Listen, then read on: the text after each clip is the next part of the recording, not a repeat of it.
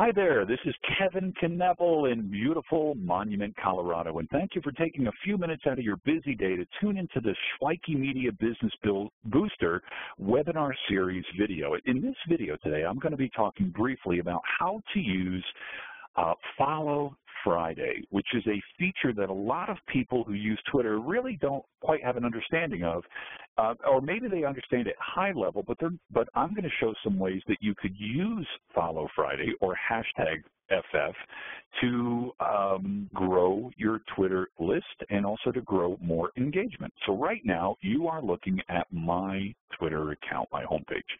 So one of the things that I do, and I dig into this in some of the other videos in this series. So if you've not watched the video on my daily habits that lead to Twitter success, I would start there, because some of the things I talk about in there are about how to look at people that are engaging with your content, with your tweets on a daily basis, and to acknowledge them and to publicly thank them, which results in greater goodwill, more views, more likes, more shares, more retweets.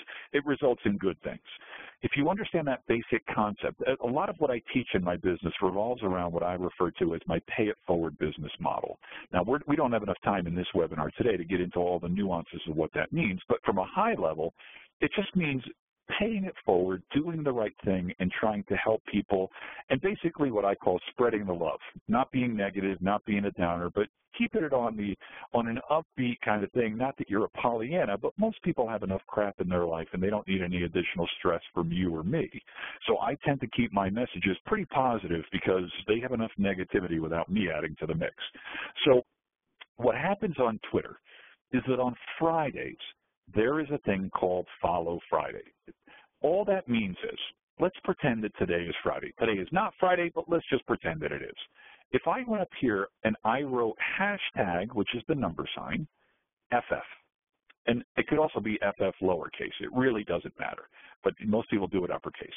Once I do that, I have now created a hashtag in my tweet.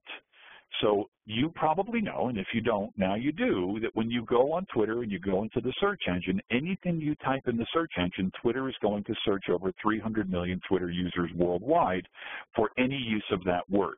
So let me give you an example of that before I go any further. If I type the word Austin in here and I hit search, it is literally going to search every single tweet there's ever been on Twitter for the use of the word Austin. It's also going to find me anybody whose name as a Twitter account user is Austin, and it's going to do this in chronological order, just going back in time. So you can use Twitter as a search engine for any reason. Now, if I put a hashtag in front of Austin, let's say I put a hashtag or a number sign in front of it, and I hit return or search. Now it's going to search every tweet there's ever been on Twitter for anybody to put a hashtag in front of that word, which becomes a very, very powerful tool in terms of monitoring news items, monitoring sporting events, monitoring almost anything that people want to have some kind of thread related to that particular subject or title or whatever. So using hashtags strategically is a really simple thing to do, and it's a really effective thing to do.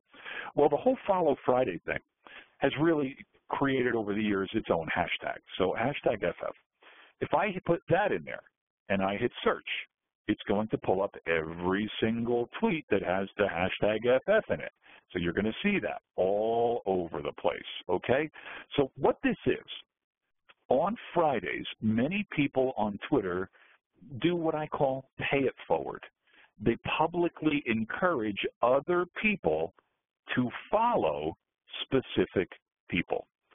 So if I wanted you to follow a specific person, I would create a tweet on Friday that starts with hashtag FF, and then I would put that person's name. Everybody's name starts with an ampersand. So JDF Gem, JD Gem. This is my good friend Jonathan Christian in Vancouver, British Columbia. So I know his Twitter name, JD Gem. So if I click on that, it goes into the tweet. If I wanted you to follow my friend Andrea Vall, who's one of the top Facebook speakers and trainers in the world, I could do that. If I wanted you to follow Kelly Mirabella, who is another awesome, awesome, only she goes by Stellar. So what you have to do is you have to put in the person's, I'm trying to do this while I'm talking and I'm forgetting the name she uses on Twitter. You get the basic point. Basically, I'm putting in the person's name after the FF. And if I were to send that out, then all of the people that are following me, all 11,800 people, would see that in their newsfeed that Kevin Knebel is basically promoting that other people should follow these people. I'm sure you guys could basically get this. This is a massive compliment because what you're doing is you're informing your followers that they should follow these other people. If these people have any brains whatsoever, and they do, a lot of brains, a lot more than me, they realize, wow, you know, he's promoting me to his entire network. So when you tell people to follow somebody, that's a huge compliment to that person. So let's think about this for a second. How do we use this strategically? Let me take a sip of my water. When I use the word strategic, I in no way mean insincerely or manipulative or slickly or salesy. There's nothing that I teach that is in any way rooted in anything other than sincere, authentic, honest, heart-centered communication. So please do not read into what I'm saying. This is all about being slick. Not at all. But if there are certain people that I would like to deepen a relationship with, a very easy way to pay it forward is to promote them to my followers on Twitter on Fridays. Now, there's another way that I do this, and watch what I do. I go into my notifications tab on Friday morning, pretend it's Friday morning, and I go back 7 days. So in this example, I'm pretending it's Friday morning, which means 7 days ago would be Friday, the previous Friday. So if today is September 2nd, then 7 days ago, I mean, just for the sake of time, let's just pretend 7 days ago was August 29th, okay? I go back to August 29th. Here we go. And what I do is I look for anybody that's promoting me to their Twitter followers. How would I know it? Very easily. I can see this person favorited a tweet, but that doesn't mean that they promoted me. Now, if I wanted to create a deeper relationship with these people, I would hashtag FF and put their name after it because it's going to show up in their notification folder that I did that. They are probably going to think very well of me. So if I'm going to look at the people that are favoriting, that are commenting, but I'm specifically going to look for the people that are taking my tweets and promoting them out to their network. Here's an example. LNB Connectors. These people put out a daily newspaper, and they promoted me. So what I do is I use Hootsuite here. I just use Hootsuite, and if you haven't watched the Shweiki video on Hootsuite that I created, go watch that one. But I do the FF, and what most people do is they just put the name of the person after that. I actually take it to another level. What I do is I actually go, FF, gotta love these tweets. Tweets meaning like tweeple, like people. So give me a quick second. Let me just get my smiley face here. So I say, now again, I'm not saying you have to do this. You might not speak that way, and that might be really weird for you, but this is the kind of way I talk. So for me, SF, gotta love these tweets. So not only am I saying follow these people, I'm even saying, hey man, I love these people. Again, use as directed. Your results may be different than mine. Object and mirror may be closer than they appear. Don't try this at home, and all the other normal disclaimers. So I'm now using a combination of Twitter and Hootsuite. So I can look at Twitter and I can say LNB Connectors promoted me. I go back to Hootsuite. I put in the @LNB. It automatically finds the LNB, and it auto-populates it. I go up a little bit more. Who else is promoting me? KK Jula is opening up conversations about me. KK Jula, I promote them. Meanwhile, Hootsuite is telling me I have 85 characters left. I go, who else is promoting me? Wondrous Tribe is promoting me out to their followers. Well, then I should probably thank them and tell my people to follow them. And what I'm doing is I'm just basically spreading the love. A couple more examples. Let's find one. This person retweeted me, SEO Marketplace. Notice how when I put my cursor over SEO Marketplace, it shows me their title. or their handle, at SEO88 Market. I go back to Hootsuite, ask SEO88, and it auto-populates it. Let's do one more. I say, who else is promoting me? Right here. Gene G is promoting me, and he's thanking me, and he's sending out my picture and all that kind of thing. He goes by EFG. So EFGEE.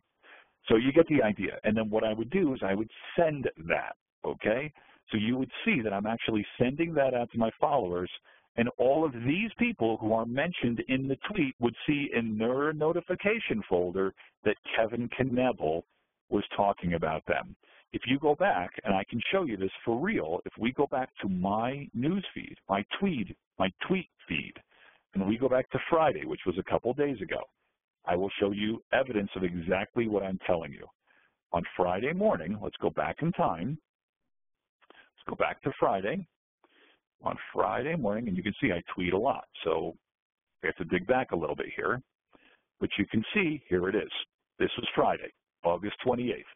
So on Friday, you can see I started here, and I filled up all 140 characters, and then all 140 characters, and then all. So what are you really learning from this? Well, if you have your thinking cap on, you're realizing that there's a lot of people that are retweeting and resharing my content. That's why they're showing up in my Follow Friday tweet. All of these people, all of these people, all of these people, all of these people, all of these people, all of these people. Do you think these people feel better about me because I have promoted them to my network?